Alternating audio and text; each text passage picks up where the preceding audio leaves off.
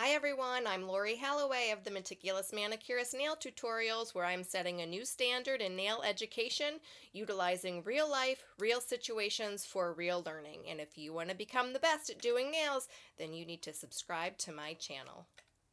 Next thing I'm going to show you is how to file down a myeloma or keratoma, which is a big callus on the ball of the foot. It's actually a protective layer of compacted skin.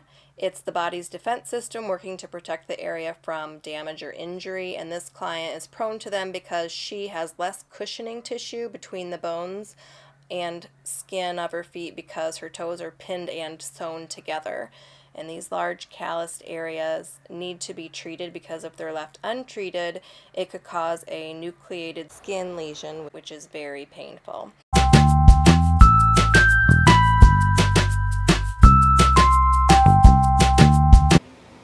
There is a separate full pedicure tutorial for this client with all of the toenail work and the toenail polish at the end in my video list. So if you want to see the full pedicure tutorial, please check that out. At this stage or age, whatever, and she just loves doing nails. So these two toes have been pinned and sewn together. So the body tries to protect the area because it doesn't have the right amount of skin or cushioning in between the toes or under the toes. So she grows this great big callus on the ball of her foot, and we need to file that down. And I'm going to show you how to put your fingers on each side and spread the skin, because there gets like a little lip on the edge that you need to get that filed off too.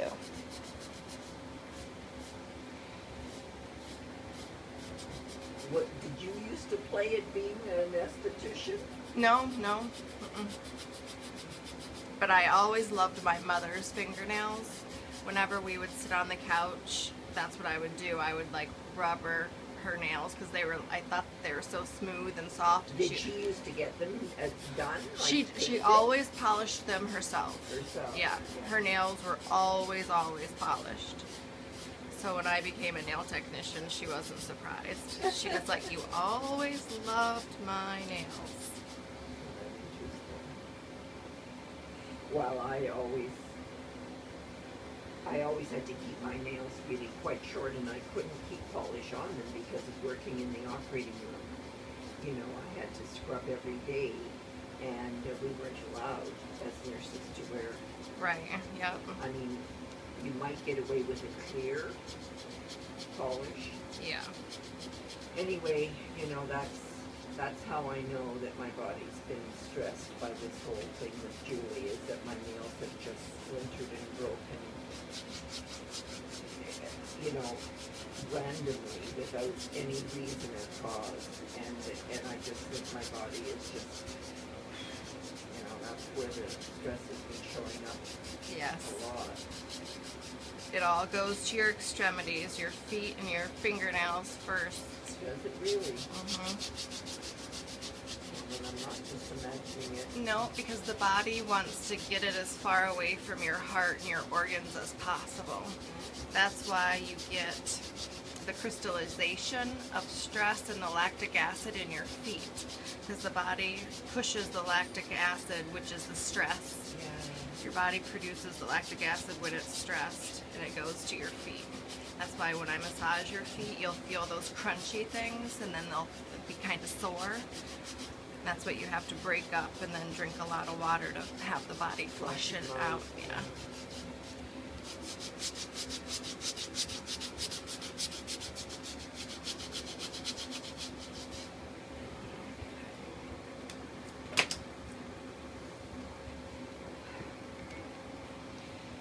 All right, let's bend this foot again. I'm going to work on those toenails again.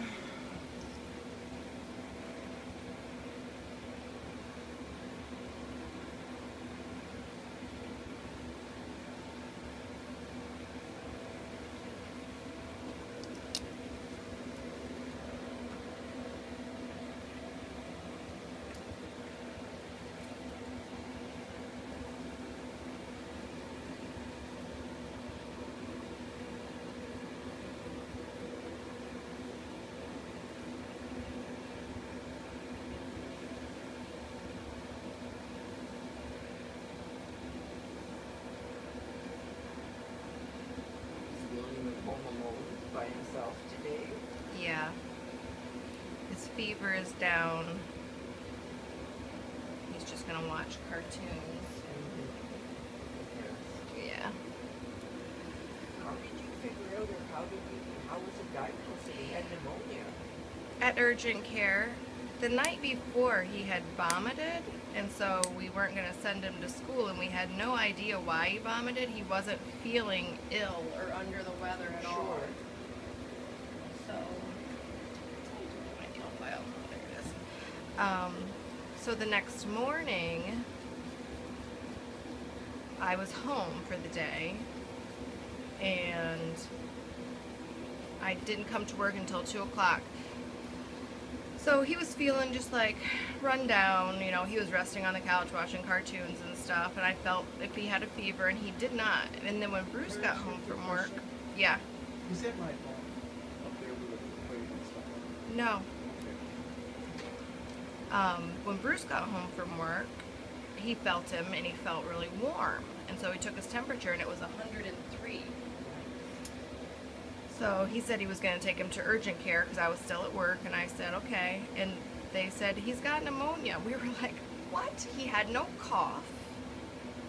We just, like, I didn't understand how quickly that came on. So what antibiotic is he on? They gave him the zithromycin, the Z-Pack.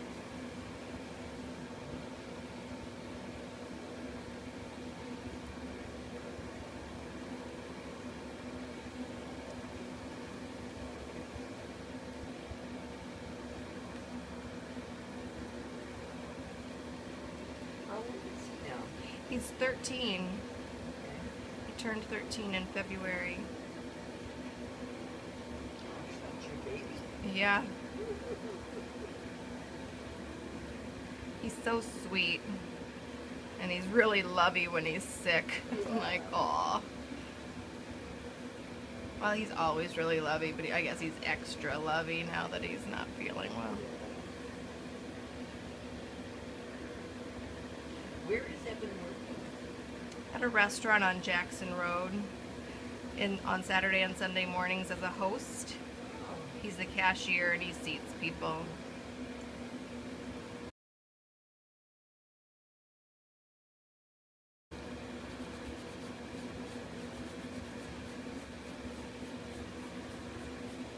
So does that mean he has to get up really early and get to work?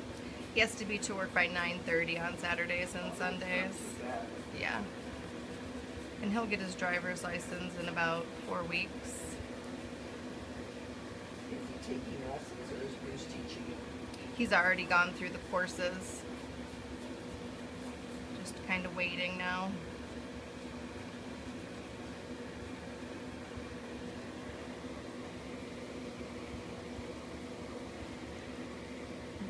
He had to have all A's and B's on his report card, and last trimester he had a C, and so we told him he had to wait.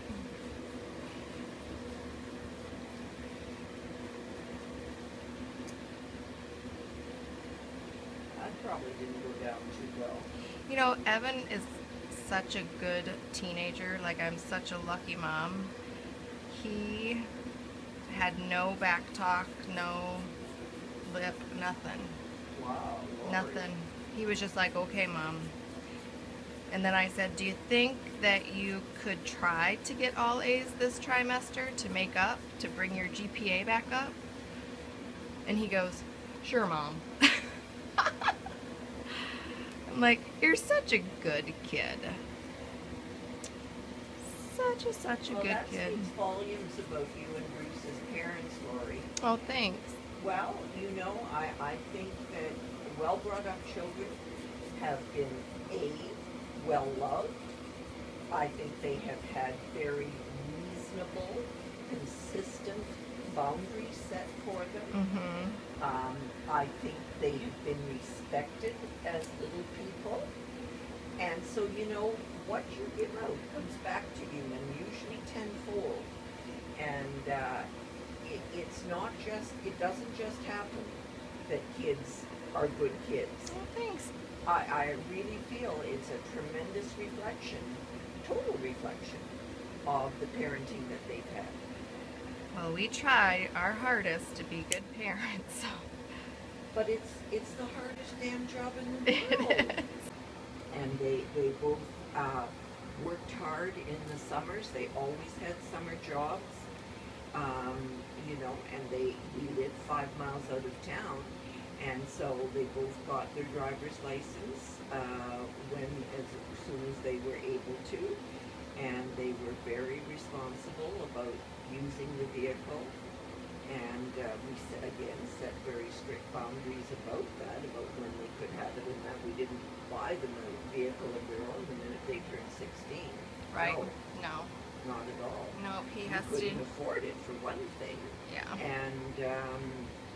and we didn't feel they needed it. So Yeah, it's not like he's going to be out running around. He has responsibilities, homework, and sports and practices and stuff.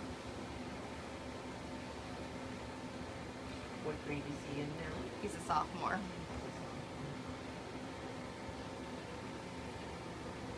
What's he thinking that he might want to do when he's out? He doesn't know Not yet. yet. Mm-mm.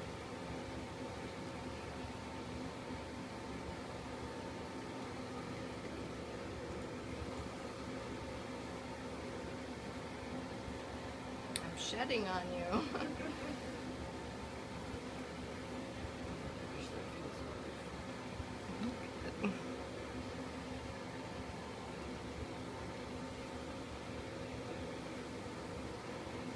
Do you see him having any particular leanings towards careers that you think he might be good at? No, I have no idea what he's going to be when he grows up. Like, things come really easy to him, but he's so laid back. So, I don't know. He mentioned a few months ago about being an attorney. And I'm like, I don't think he's cutthroat enough to be an attorney. But maybe, I mean, whatever he wants to do. Okay, I'll take this foot. He's just so nice.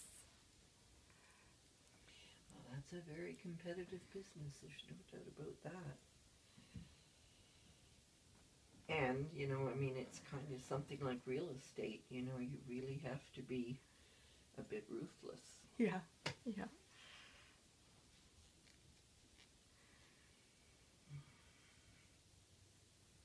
I guess I haven't seen you since we had our real estate disaster. No, what happened? Our sump pump failed. Oh no, that's so... The sump pump under his arm. Oh! I said, John, how do you just happen to have a sump pump in your Right. house? He said, Gail, Inventory. he said our land is 2 feet lower than your property, and we have a pond in the backyard. And he said our sump pump goes 24/7. Wow. He said it never shuts off. So he said we go through a sump pump a year. I said, well, I mean, I've been in this house 19 years. We may have replaced it once, but maybe no more than that. He said, yeah, well, he said, they're designed to cycle on and cycle off. Right. And you don't need it on all the time. But he said, ours is just, you know, really works hard. And so anyway,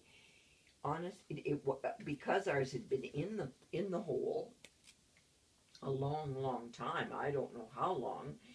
But a long time. It was all corroded and crusted, and it was a bugger of a job to get it out of there. But he got it out and got the new one in, and by morning the water had receded. But then, of course, all the carpeting was ruined. The wall board, you know, all the baseboards had to come off. Oh, absolutely. Because 4 to 6 inches up. So anyway, we have our homeowner's insurance with AAA, and they gave me the name of a restoration company. And I have to say, they were amazing. They were out there by early afternoon. And they brought big dehumidifiers and fans, and they set them up all, because we have a full basement under our house, you know. and they set and there was water everywhere in every space, at least 4 to 6 inches. So anyway, they ran these heaters, and not heaters, dehumidifiers and fans for 4 days, day and night for 4 days. And honestly, it was a miracle, Lori. The accident happened on a Wednesday night. They set up those fans Thursday afternoon, and they ran Thursday night, Friday night, Saturday night, Sunday night, and they didn't come back until Monday afternoon. But everything was just perfectly dry. It was amazing. There was no smell or odor of mold or mildew or anything like that. Oh, that's great. So we had paneling in the basement, in the rec room, and in we've got a room at the back of the house that we really have just used for storage, but it could have been a fourth bedroom, or it could be a home study or a crafts room or whatever. So it had been paneled, and there was carpet, all through. Well, my initial thought was that the paneling would all have to come down because it had been compromised. Yeah, because it goes up, it soaks up the Yeah. walls. But there was no drywall behind it to wick up the moisture. It was just open air. So the air circulating got the paneling on both sides dried. Oh, good. Yeah. And so my friend John, the ACE manager, said, well, Gail, he said, you've got two choices. He said, you can either pull the paneling down and put up drywall and tape and paint, and then put the carpeting back down, or you could put up drywall and tape and paint it. So either paint the paneling or get rid of the paneling and put up drywall and then put the carpeting back down. So I went to Lowe's and I picked out carpeting, and I, locked in a deal where they would do free installation and blah, blah, blah, all this stuff. Here are some other great videos for you to check out. Thanks for watching, and I'll see you soon.